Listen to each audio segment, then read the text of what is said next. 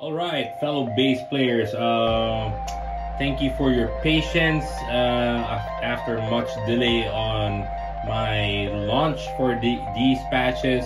I'm happy to announce that by the end of June, the website will be up and running, and you can check out my patches over that website.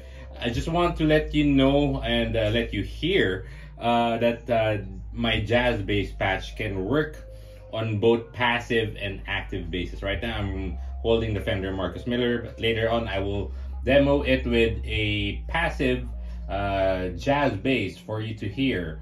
All right, three snapshots for this patch. First snapshot would be a brighter tone. Second snapshot would be a darker or warmer tone, and the third snapshot would be my chorus. You can also add the reverb or a Minotaur drive that I programmed for this patch. Let's hear it, the clean one.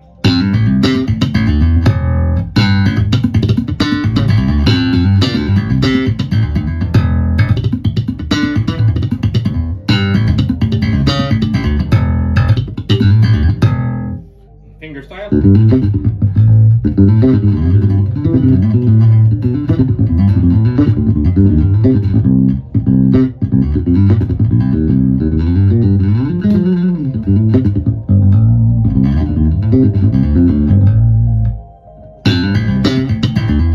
I hope you are listening with a good set of headphones so that you can hear the nuances. I will also include two IRs for this patch. One IR I favor for recording purposes, and one IR I favor for live situation. So it's really up to you. It boils down on how to use your ears.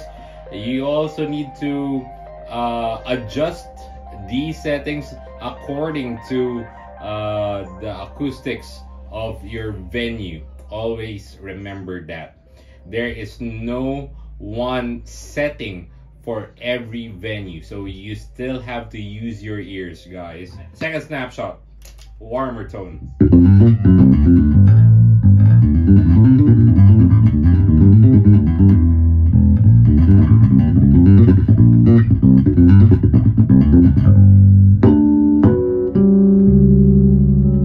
Bridge pickup.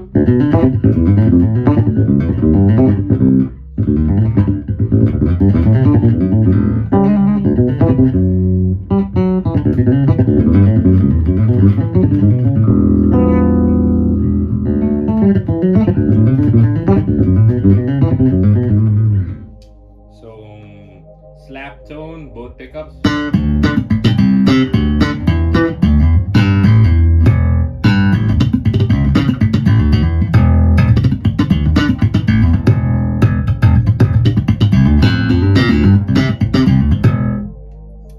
For those who are new to my channel as well, you may check out my pedal board build, which I discussed how I programmed the Stomp and my signal flow coming from the ABY switch. Third snapshot, reverb and chorus.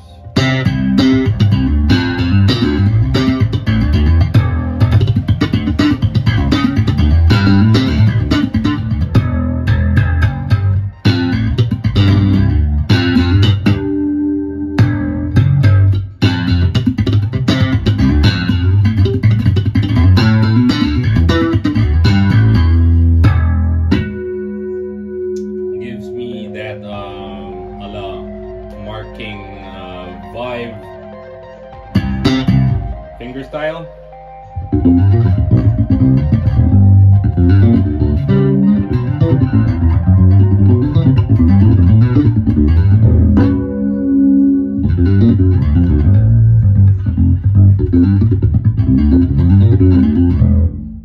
All right, let's hear it now on a passive jazz bass.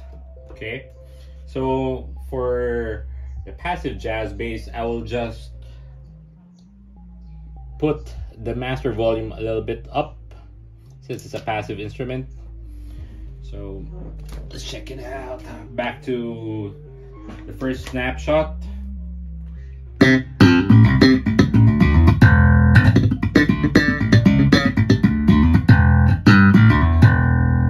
Finger style.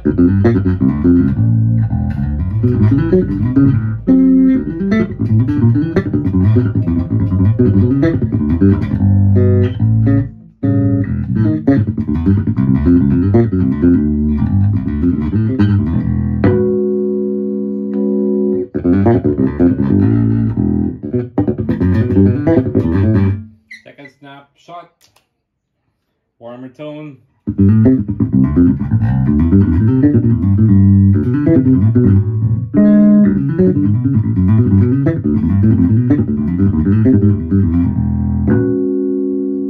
Third snapshot.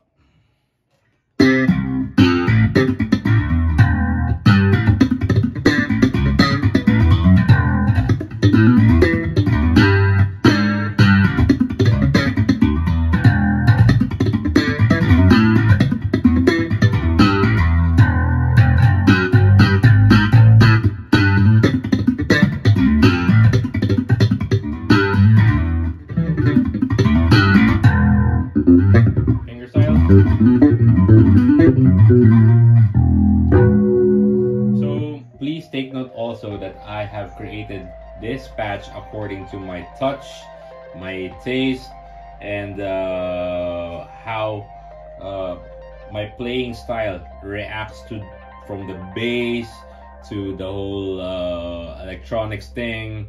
So you might need to tweak it according to your taste, but my goal here is uniformity and consistency between my recorded sound and in a live situation. So you might need still to tweak it according to your own preference. So every cat is different.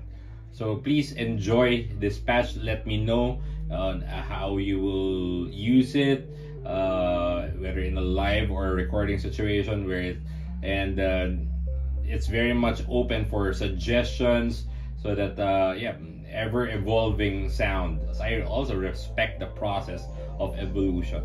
Thank you again, guys, for your support. HX Stomp, Helix family, you rock.